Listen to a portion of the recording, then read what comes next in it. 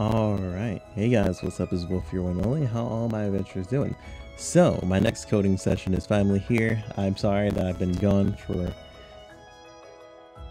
Well, I haven't been making a devlog for like, I think 8 days now. Maybe more, a little bit more. Yesterday was like a storm, so I definitely was going to do that just to have all that recording deleted or something. Power goes out or tornado hits. Yeah, there was like a few like warnings and or watches, whichever one it was. So yeah, had to not upload that day. But yeah, I've just been very busy last week. Like last week was like extremely busy. Don't ask me. Anyway, yeah, here's the next session. We're going to be coding selectors inside of our battle system, which means that we can select fighting moves, or we can select fight, and we can select the run. And fight will let us, when we select fight, we'll be able to move around to each move and everything. First, we gotta set up a lot of our dialogue for the game and its selectors. It took me a while to do this. Like, their video is originally 2 hours. This video is, I think, yeah, like 43 minutes. And this is times 5 speed. I think it's times 5.5 speed. And it took me that long just because I went back and checked a lot of my coding. Like, I'm getting better at spotting which one of my codes was like wrong.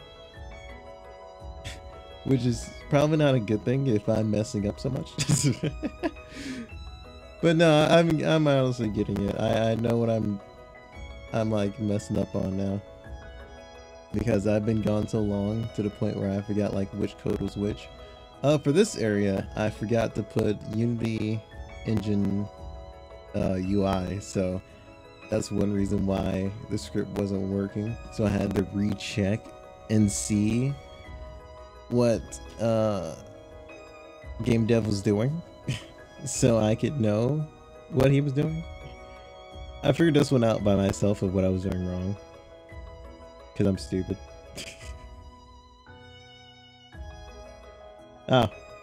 It's actually funny because now that I look at it, it was trying to tell me also that it's wrong. Okay, I think I actually realized that that's what it was doing. Okay, I forgot. This whole session, this session was like 2 days old. I was meaning to upload it, then I got busy on a exact day I recorded it. No, it took me longer than I needed, and I had to go to sleep because I had to work. Then the next day there was like the whole storm thing, so then I had to hold it off into today. So yeah, who knows if this video will even be uploaded today. I'm hoping so. But yeah, so now I gotta sort out all my dialogue boxes and everything. And I fall into like this weird little situation to where I started following Pokemon's logic outside of my own, because some of you guys know in the older devlogs I labeled my power points as mana. So for Pokemon it was like PP. For me it's mana. I started typing in PP into my coding. Then I got confused why it wasn't working.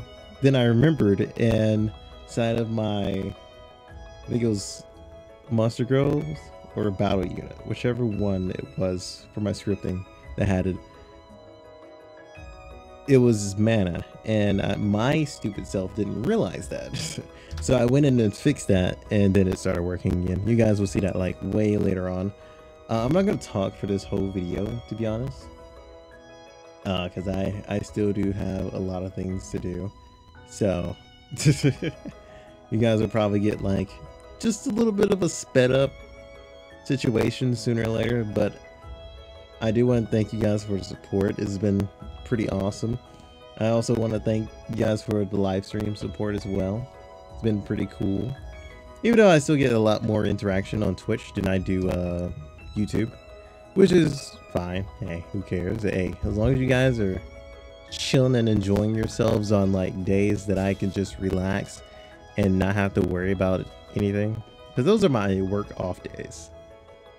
Like, I don't go to work those days, so I try to do my hobby as soon as I get off work, and this is now my new hobby, is coding and, you know, making this game. When it's my off days, I just goof around and, you know, start to play some random games, you know. It also helps me get some ideas of what I want to do for my game, which is something always great. So, as you guys can see, I put this as PP. I'm gonna have to go in there and change this to mana, because I don't know why I have this in here as that. I completely forgot my own things from my last videos. I'm still pretty sure I want to change typings to something else. I'm just not too sure of like each one I want to change it to.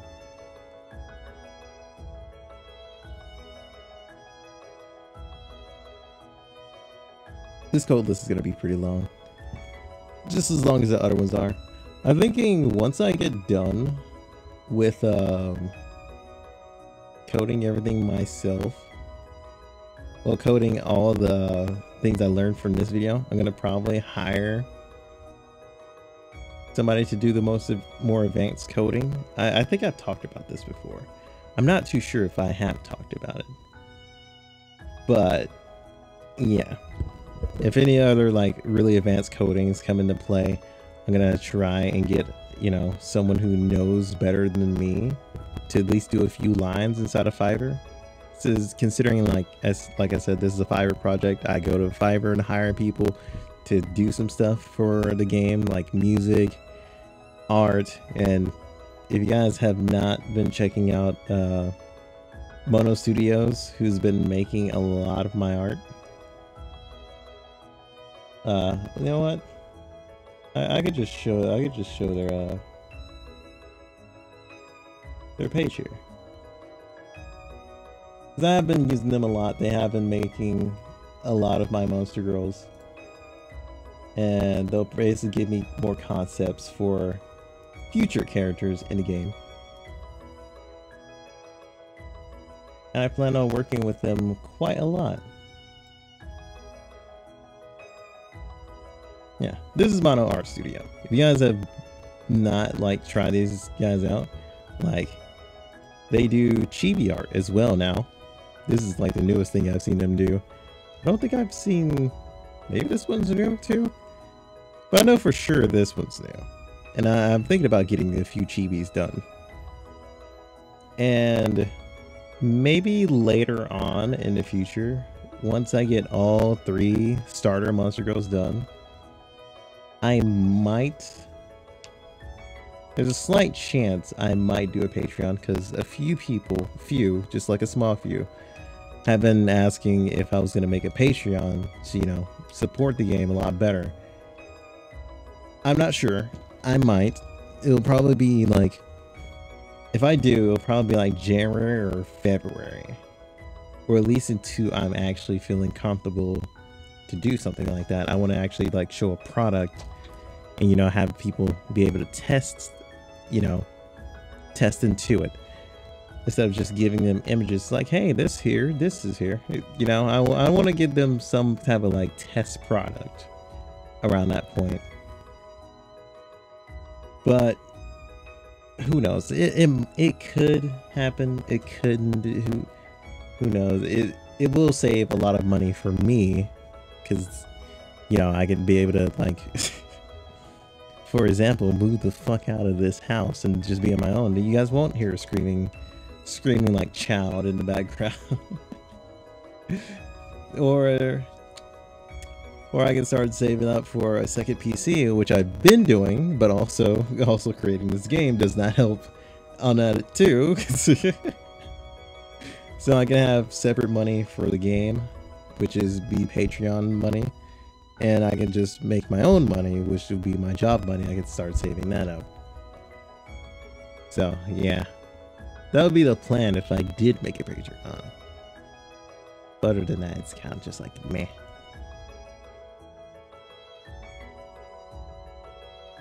Alright, so a lot of the coding is going to be very long and tedious. You guys are going to be mostly seeing me inside of the coding list this time instead of like moving stuff around or adding a few things. It's mostly just because we're coding the selector, and I've realized coding selectors is not easy because there's a lot of little functions that you do have to do. And I've started learning like what each code does, because well, I'm trying to learn like what each line of code does, just so I can be better off on my own instead of following tutorials. That's what I want to do.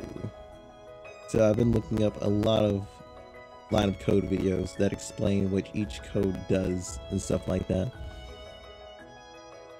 And I've casually been looking on Google for more coding and stuff like that. And I think about joining like forums for like Unity devs. Get some advice from them. The only video I know game dev doesn't have is abilities or passive, stuff like that. I feel like that's more of an advanced task that I have to figure out on my own, which is kind of sad because I thought that would be a main thing, because Pokemon's always have like these weird passive abilities. I thought you would at least give like a setup for it, you know? It's just like a setup, put your codes in, code it, and throw it in there, and attach it to like any of your like Pokemon or Monster Girls, whichever one.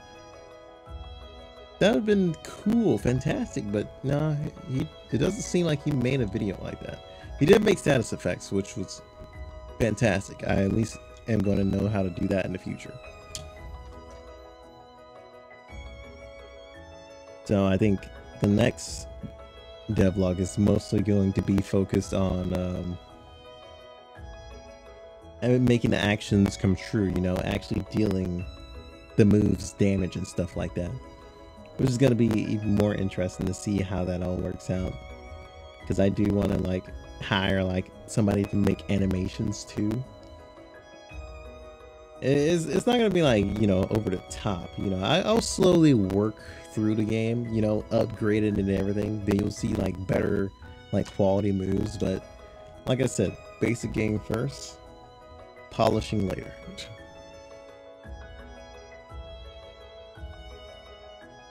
I still have like a lot of placeholders that I'm planning on moving.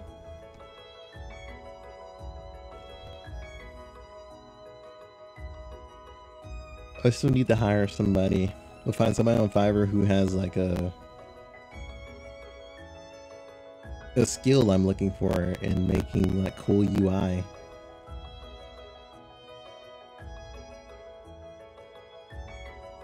I have people for sprites, and I have people for like concept, and I have people for music. That's the main things I do have at the moment, which I'm happy about. It means I'm doing good on collecting the team that I can actually rely on. But right now it's kind of throwing off hiring them at the moment because of the coding phase. The least I can do is get concept art for characters. That at least helps.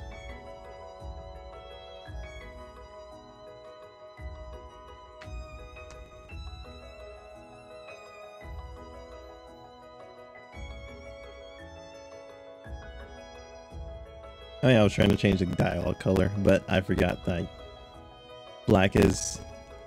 I put black as the text inside of my code, so it's gonna say black and blue, even though I changed it outside.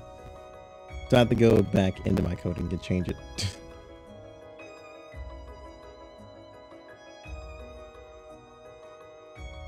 I figured this out after a while.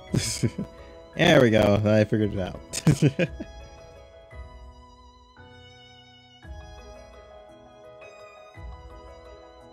But then again, I guess it probably would have been better to change it to blue. Nah, change it to white. I feel like white is more selective thing. Maybe I will have like a background.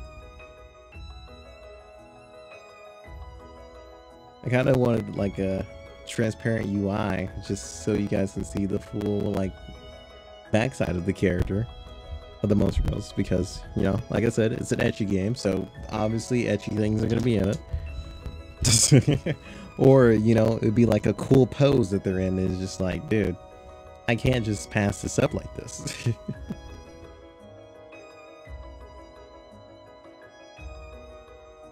So I'm actually pretty excited about how things are going so far, how much I've committed to this.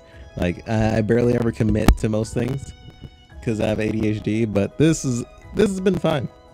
I've been finding motivation to keep carrying on. Like I said, I'll be doing a lot more devlogs as long as I'm not busy. Like I said, this is a hobby and I'm enjoying this hobby. Am I getting paid for this hobby? No. This is just a fun side project that I'm losing money on. Okay, so now I should be able to select, right? Okay, so yeah, I'm able to select now, and it goes to moves. Not sure how far I'm in. I turned these on just to see what would happen if I do turn them on.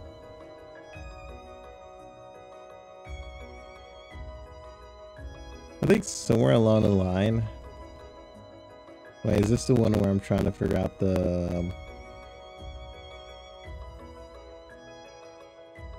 moves popping up? The actual move names popping up? I think so.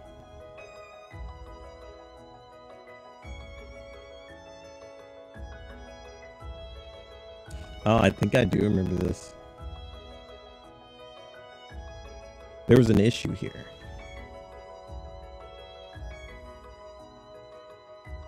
I don't remember what it was. But there definitely is an issue here.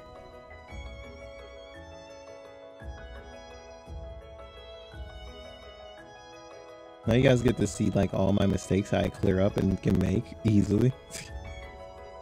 Especially if I'm like super focused. I'm sure a lot of game devs go through this.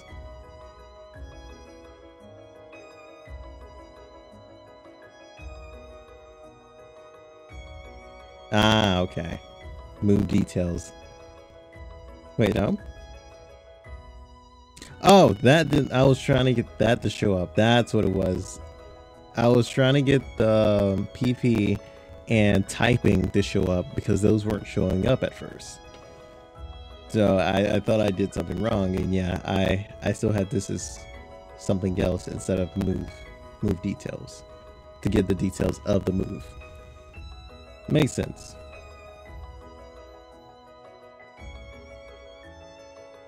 Now I am putting how many times I can use the ability for this code.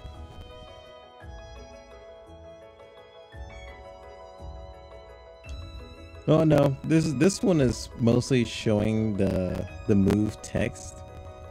So it's basically like this. So I'm gonna go back just a little bit.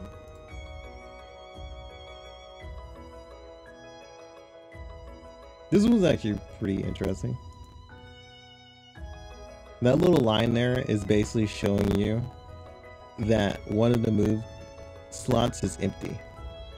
This is basically showing like all the moves that I have. So it'll be like, if I have the flame kick or flame wheel, something like that, I have like 3 abilities. One is empty. This line is going to show up in that empty slot.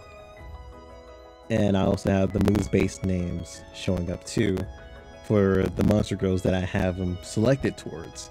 So I think it's Tigora.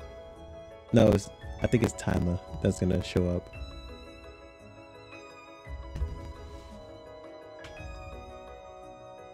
It should be Taima, if I've been paying attention. And with that, she'll have like 3 different moves that I equip to her later on. Well, earlier. Yeah. So now you guys can see that she has arm throw, back kick. I don't know what that other one was. Oh, flame claw. Yeah. No, things like that. Now you guys can see those moves instead of just like move one.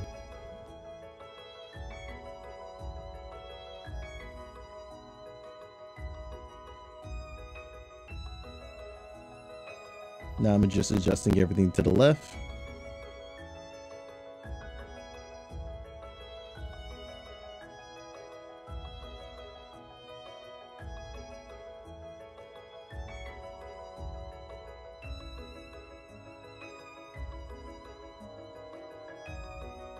And I think soon it starts coming up to where I start fixing the PP mistake that I made. I have learned shortcuts now. Like Control D actually duplicates codes now. I've passively been learning that.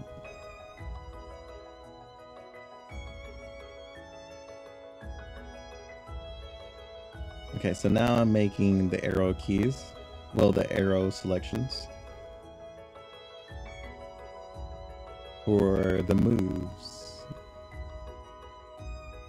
Because I made the selectors for fight and run for it to go up and down. Now I gotta make the codes for when I'm on selecting moves.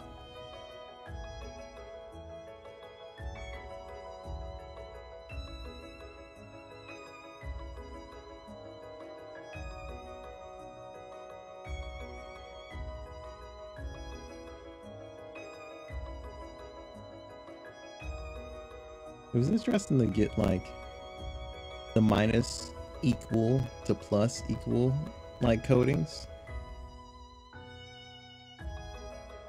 because it's like if it's going down, it's inside of the negatives. If it's going up, it's inside of the positives.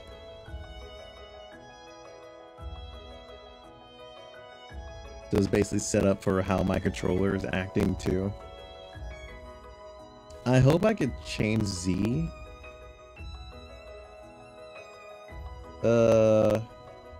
Hope I can add enter to Z. If I change this by mistake, I undo that very quickly because I'm thinking of a different code that I'm pushing in.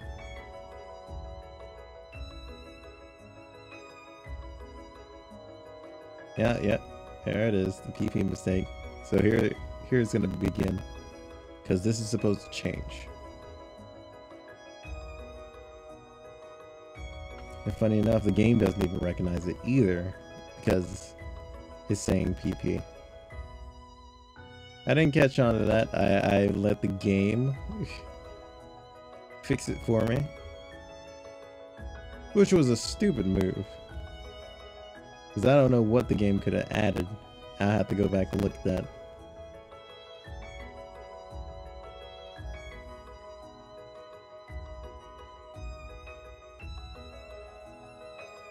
And also these devlogs actually help me catch my mistakes, or if anybody else see a mistake that I made and wants to help fix stuff, or want to help me like code anything, you know, with tips.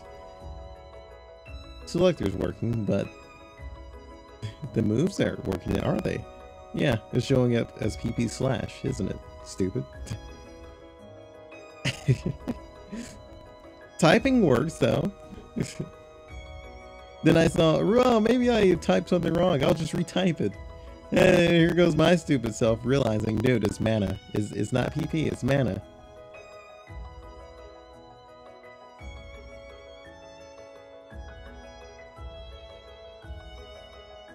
So I also go into like the actual, yeah, here we go. I start deleting S's and thinking that's gonna work too. It technically did. It shows that. But that's not what we're after.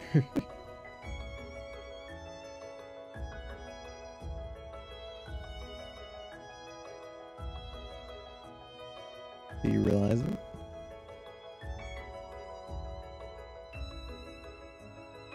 Haha, here we go. I I actually figured out that it was mana, so now I start changing everything. Nah, that's what it actually took most of the time, was trying to figure that out before I started getting right back into coding. So now it's mana and all the points are showing up, which is great. Now I feel accomplished. But no, we're not done yet. We still have lots more to do. Oh wait, I think we are done. Oh, I might have. Okay, good thing that I did record this and just not upload just a normal video. Actually, this video is 22 minutes long. Good thing I just didn't scrap it, turn it off, and just let it play. That would have been a oopsie, you know. I figured out how to find stopping points inside of Sony Vegas when I do the whole velocity increase thing to where it goes faster. I just didn't know that it makes several checkpoints. So I went to the latest checkpoint and stopped it down here. So now I know. I didn't have to 5.5 it. I just could have left it at 5 times and it would have been fine. I'm stupid. Anyway, hope you guys enjoyed. I'll see you guys in the next one. Until then, peace out.